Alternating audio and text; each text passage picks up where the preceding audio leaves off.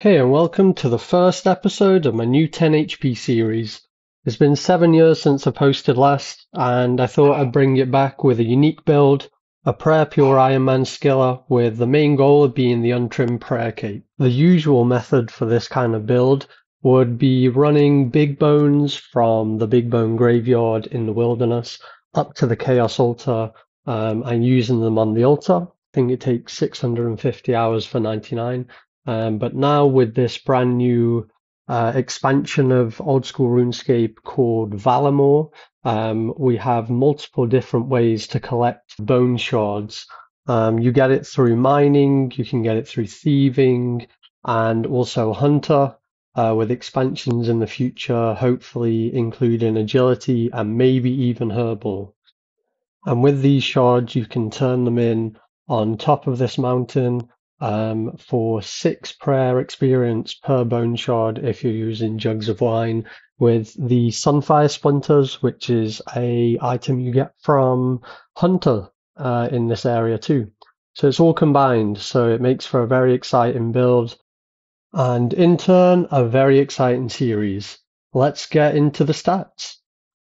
So here we are mining in the mines of Camtorum, which has basically been my home for the last couple of 100 hours, while I'm mining to 90, which is our current goal. But yeah, it took us a couple of quests to get here and a rush to 48 Slayer, which was one of the quest requirements. But now we're here. This is one of our best training methods up until 99 prayer. As you can see, the main things we've been working on is we rushed 63 farming for belladonna seeds to make poison dynamite. Mining, of course, because that's where all our prayer experience comes from, well, the majority of it. And hunter, we wanted to get 83 so we could catch dragon implings for various things. And a little side quest we're on is rune crafting at Guardians of the Rift to get the Ring of the Elements, which is a great level 3 teleport. But yeah, here, as you can see, are the bone shards, and we also get bone deposits from this rock, what you can use a hammer on an anvil, and you get extra bone shards and also teleports, which are down here called calcified moss, and they basically teleport you to the center of Camtorum.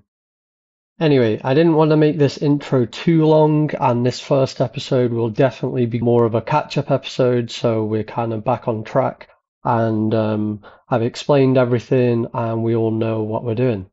So yeah, another big thing about this account, it is 0 HP XP, which means we'll always be 204 experience away from 11 hit points, and yeah, that's just a nice little unique addition to it. To really make it the perfect kind of build. Last but not least, here are the quests that I've done so far.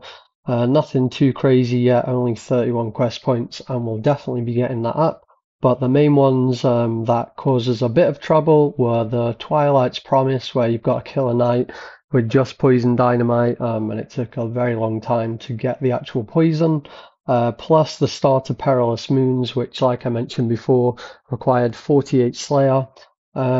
Priest in Peril, which we used an ult to Venom ult for 0 hit points experience. And lastly, Bone Voyage, so we can do seaweed and various other activities on the island. Let's carry on. One of the first things we did on the account was rush 63 farming via Tithe Farm. So as you can see here, we've got most of the rewards. I think all we need is the can and the herb sack.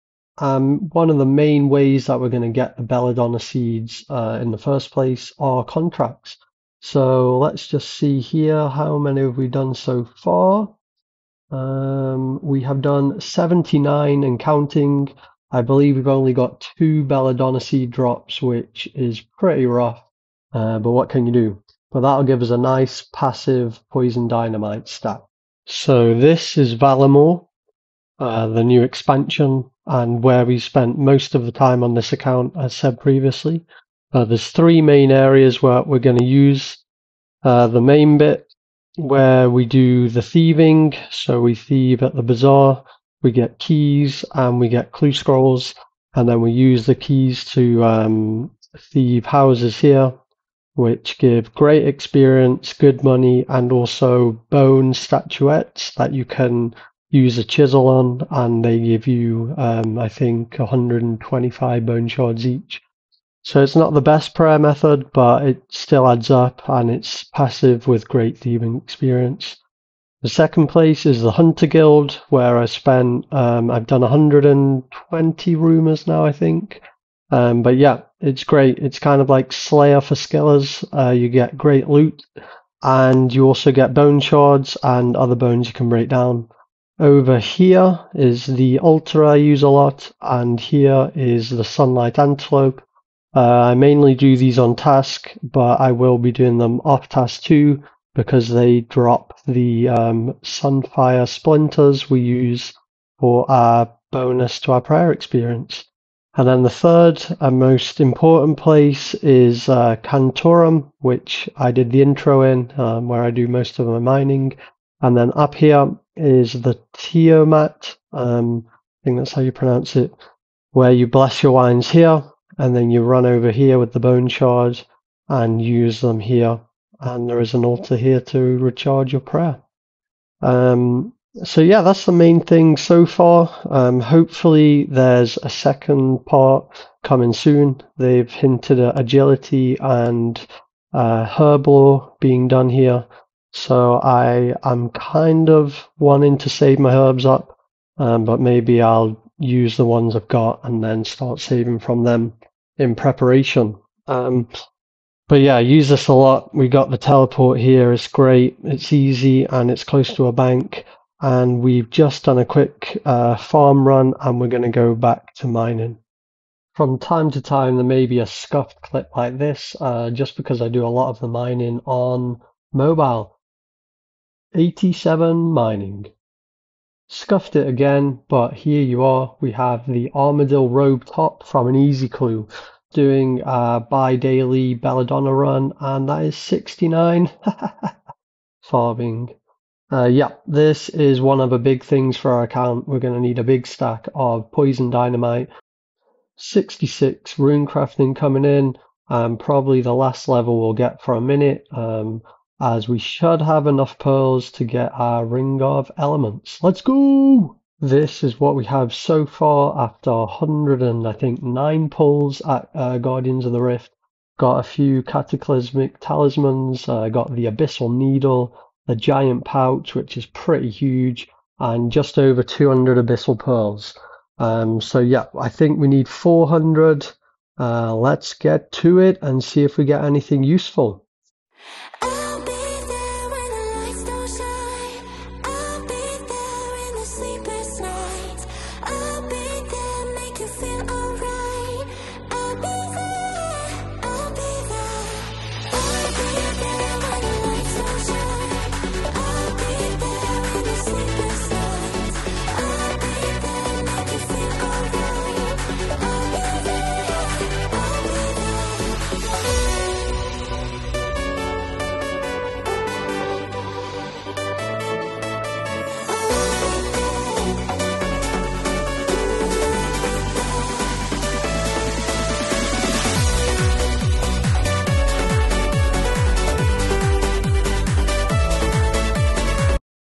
Alright, enough of the Euro music. We didn't get anything crazy apart from the lost bag, which is pretty cool, Fashionscape, but we do have enough pearls to buy the ring.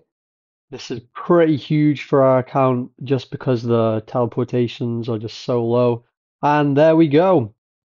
We charge this with the lore runes and the elemental runes, and we can pretty much teleport to every elemental altar in the game. It's a big, big upgrade. So yeah, just chuck all the lores in, and now it is fully charged. We'll put pretty much every lore rune we get in here. Nice. Finally, we did it. Cool. So here's just a quick overview of the rune crafting tab. This is pretty much all the loot we've got from, I think it was 66 rune crafting. So yeah, pretty good amount of lores, a ton of just runes in general. Not sure if I want to sell these. I don't really need the money. I'll probably just keep them as a collection. We got obviously the abyssal needle, the giant pouch, and we went 93 pearls over what was needed. This is the one we use the most where we are right now. You go through. We do have teleports to get in the mine, but I've run out currently, so this is the quickest way. We go through the big gates under the mountain. We run through this. There's not a ton of shops here that we can use, but some are pretty useful. Please mind my zoom. Don't know what's happening here. But yes, you basically go into the middle. This is where the bank is. You turn right. You go all the way down here. And the mine is at the end. So yeah, like I said in the start of the video, I spent at least 250 hours, I reckon, here, maybe more. But we will be going for 99 short term and then 200 mil at some point in the future. Jagex, I have no idea what's going on here, but it is not good. Look at that, it's going through me. Come on. Probably one of the worst drops. But never mind, on to the next. We're just coming up to 89 mining, one away from our goal for this episode, and one more should do it. Two more. There we go. 89 mining, let's go. 500k, I think that's around 12 hours till 90. We will be taking a break there. Okay, so we're just doing a little farm run before work, and we got a lamp. So if we use this, I've always used it on Slayer. I could do it on Prayer too, but I just feel with the method being so AFK that it's good for Slayer. So here we go. That should be 52 Slayer. Let's go. And you can now kill jellies. That came in fast. That is 90 mining. So yeah, this was our short-term goal for phase one. So we hit that, and the plan of the episode was to go into the bank and see how many bone shards you've got. I haven't checked since level 82, I think. I had about 50,000 then. But I'm actually going away for a week where I won't be playing too much, and majority of the time I'll just be mining anyway. So I don't think I'm going to check it yet. I will check it probably the start of the episode 2, and then we can go from there, from using them, getting some prayer experience, and seeing how the method actually works. So just to finish off, I think we should do a little bank review. It's currently worth 18 mil. That's pretty mad. I'm not really sure why it's that much. But this is just a junk tab I need to clean up. This is my farming tab. We got stacking some nightshade for poison dynamite. We've got all our seeds that we will get through at some point. We've got not too many herbs working. We just used all our Harlander working on our Raynor stack, which is down here. Put it at the top. Currently at 269 prayer pots. Pretty cool. So yeah, that's about that. This is our kind of skilling crafting tab. We've got all the other random bits in here. Haven't done too much. This is our keys for thieving we need to get through. Just some stuff from the rumors we've got, and I ended up cutting some T-clogs just as a bit of an AFK. These are also valuables you get from thieving in Valimore. You can trade them in. I'm not too sure how much this is worth, but I think it's around a mil or two, which is pretty cool. This is our outfit tab. Again, need to clean it up, but we've got the graceful. I've got some fashionscape stuff, some quest items, the farmer's outfit, the rogue's outfit, and then pretty much everything else is just random fashionscape stuff. This is our runes and teleport tab. Got a pretty decent stack. Kind of went through this in a previous clip, so I won't spend too long on that.